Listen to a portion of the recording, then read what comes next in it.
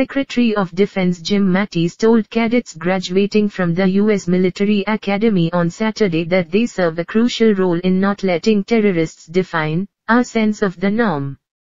Mattis was the commencement speaker for the Academy's 219th graduation ceremony, which sent 936 cadets off to different ranks in the military. The retired Marine Corps general spent much of his nearly 15-minute speech commending the cadets for their commitment to the military and called West Point one of the foundation keystones of our nation.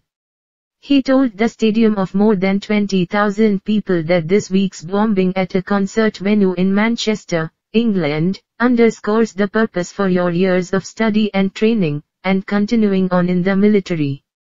22 people were killed in a bombing at a concert hall in Manchester on Monday.